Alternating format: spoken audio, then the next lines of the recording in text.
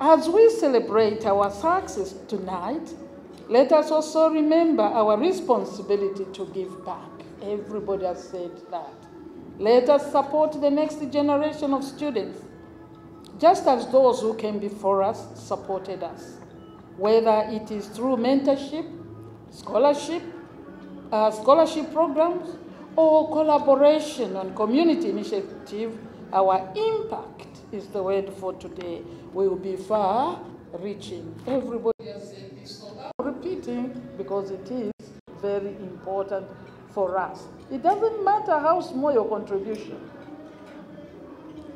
I will go to where I'm coming from. There is a tax that has been introduced in the budget speech. And there is debate in the House. I don't know who listens to Parliament, where people are saying, you are punishing people. How can you tax, whatever term you use, the money transfers from money to money, mobile money?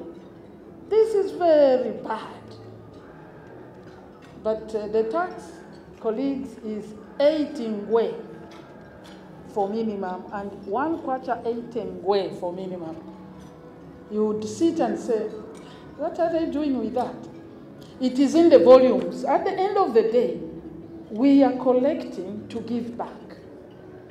We collect 18 ngwe, which looks very small, but put together with all the monies that you are transferring, sending one to another, it becomes huge.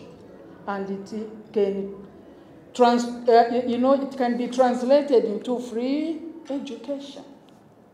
Despite Harvard University's very large price tag, despite having 60,000 plus students, and despite having access to money, only 21% of their revenue is derived from student tuition. Only 21%. So that means the rest of their money is through alumni giving, through strategic partnerships, and I know we have some strategic partners here, through research grants and those other types of forms of revenue.